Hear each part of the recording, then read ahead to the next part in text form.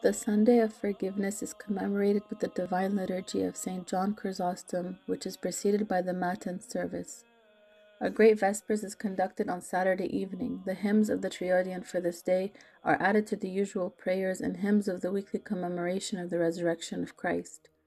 The naming of the Sunday is taken from the commemoration of the exile of Adam and Eve from paradise and from the Gospel reading of the Divine Liturgy. Scripture readings for the Sunday of the Last Judgment are at the Orthros. The prescribed weekly Gospel reading at the Divine Liturgy, Romans chapter 13, 11-14, and Matthew chapter 6, verse 14-21. The Sunday of Forgiveness is also known as Cheesefare Sunday. This is the last day that dairy products can be eaten before the Lenten fast. The full fast begins the following day on Clean Monday, the first day of Great Lent. On the evening of the Sunday of Forgiveness, the Church conducts the first service of Great Lent. The Vespers of Forgiveness, a service that directs us further on the path of repentance and helps us to acknowledge our need for forgiveness from God and to seek forgiveness from our brothers and sisters in Christ. This is the first time that the Lenten prayer of St. Ephraim, accompanied by prostrations, is read.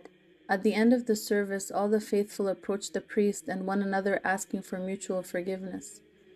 Orthodox Christians are encouraged to enter Great Lent in repentance and confession by attending these services, coming for the sacrament of confession, and dedicating themselves to worship, prayer, and fasting throughout the Lenten period.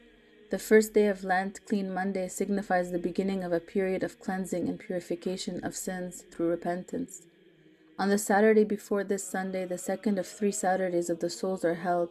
This is a special commemoration when the Church offers a divine liturgy and memorial service for the departed faithful. This is considered a universal commemoration of the dead. Through the memorial services, the Church is commending to God all who have departed and who are now awaiting the last judgment.